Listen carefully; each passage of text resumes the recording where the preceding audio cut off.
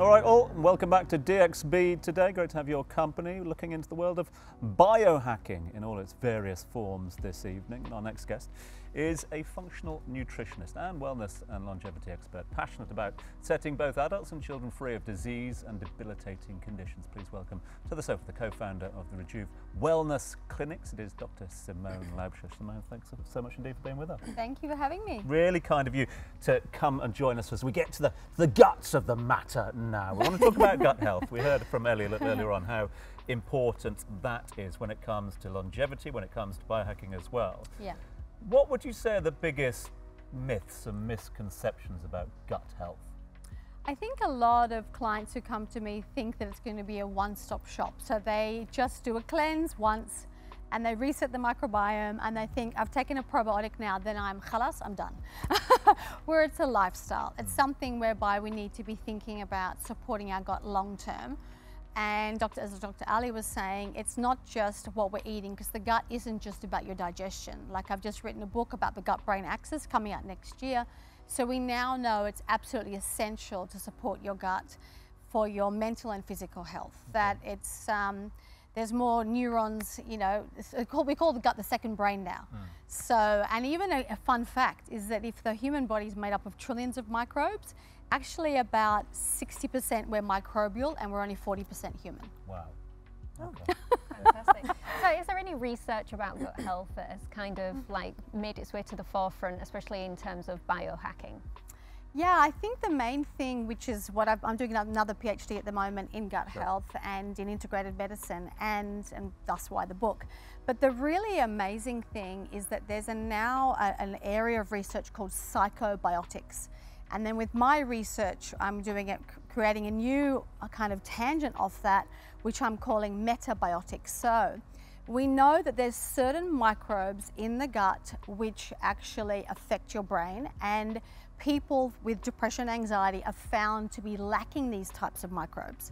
And then married in with that, certain microbes also affect our metabolism and whether we suffer from obesity, insulin resistance, and diabetes. So what I'm doing now with my research is marrying in the psychobiotic as to our mental health, and then in addition to that, the effect of the certain probiotics on obesity. Because what comes first? Are you depressed because you're overweight, or you're overweight so you're depressed? So there's this link now between your mental health and your metabolic health. So that's the latest research that I'm personally looking into, because that's really going to set a lot of people free of really serious conditions where, like I'm sure when a client comes to see you, Dr. Ali, they're like, I've tried everything, but I can't get well. I can't get my mental health in order. I can't lose the weight. I just don't have the energy to live my life, and I'm always exhausted. So there's amazing new research, and it's my, as I said, passion project now. In my 50s, my next PhD. Some say I'm a bit mad, but I just love research. So that's the latest research, which is really exciting, between the brain and the metabolism. Ellie? Yeah, so I wanted to ask, because people always come to me and say, how can I optimize my sleep? And one of the things I think that really impact the quality of sleep that we have is our gut. What recommendations would you have for people about eating before sleeping, the sort of things that they eat? Some people say more carbs help you sleep more, you know, things like that. Is there any advice that you can give my people? I think overall, but that said, you eat for what you're about to do. Right. So if you're about to sleep, why would you load on carbs? Because you need carbs for energy. You're not going to run a marathon, you're going to sleep. Right. So always trying to honor 3 to 4 hour window between eating and sleeping. Amazing. The digestive system has a chance to rest and heal you while you're sleeping. Yeah. But generally in the day, if you want microbiome diversity. You want to be eating from the rainbow. You want to be eating your kimchi and your sauerkraut and your pre and probiotics, or your chia seeds. You want to be chewing your food. That costs you nothing, 20 times per mouthful. So, and your gut is a long pipe. It's from your mouth to your bottom. It's the length of one side of a football field, the surface area of a tennis court. So that's a long pipe. So we need to be mindful about the function. It's not just the fuel, but I would say definitely the pre and probiotic, and finding a good whole food plant-based supplement, not the synthetic like at Rejuve, what I do. I only started inventing supplements because 25 years ago I had anorexia and bulimia, coming out of a very violent domestic relationship, unfortunately. So trauma. So I only started inventing my own supplements in London. We're still made in the UK, but we have a base here for the last 10 years, only because looking for a good supplement as well. So you'll know if it's plant-based because it'll read food on the back. Right. So I think, yes, honoring the gap between eating and sleeping. Yes, looking at the right type of foods, looking at the function, but getting good supplement, which we can actually feed the microbiota, because it's not about clearing out and a war on the gut. It's about finding the balance which is right for you so you can thrive. Simone, I want to ask you a little bit more about supplements, because I take my supplements, and actually my grandmother, who's 85 years old, she's visiting us right now, and I, like an old lady, have 2 pill boxes that I stack with my vitamin D, magnesium, omega, my homeopathy. And I asked her, what all vitamins do you take? She's like, none.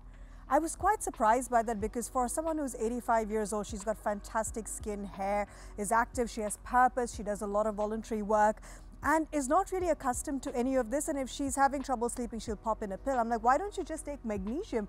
I was quite surprised that I take so many pills, and yet somebody of their generation, it's not really a norm for them. Yeah, I think my grandmother as well just passed, and she was 95.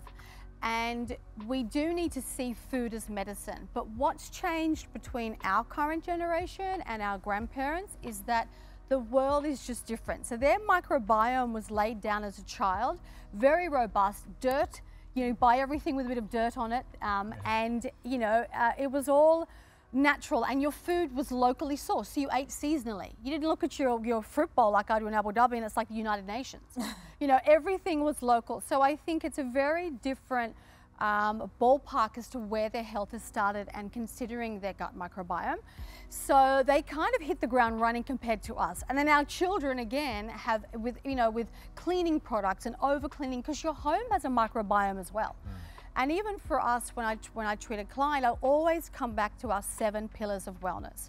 So I think if you look at those 7 pillars, and 7 can be overwhelming, so even at Rejuve on our website, you can do a quiz which tells you your top 3, but same thing. So we're not living in the days where our grandparents did. Things have changed. Things became more chemical. The whole world, even from the air we breathe to the chemicals that go into our skin. So I think that we do need to supplement now, only because the world changed. But our grandparents are so blessed because that biodiversity was laid down before the world became so toxic. And also the soil, right? So It's the source of our food. Yeah. You know? So it's not rested every 7 years like it used to be. No one can afford to do that, and they can't afford to remineralize the soil. So your food's only as good as the quality of the soil.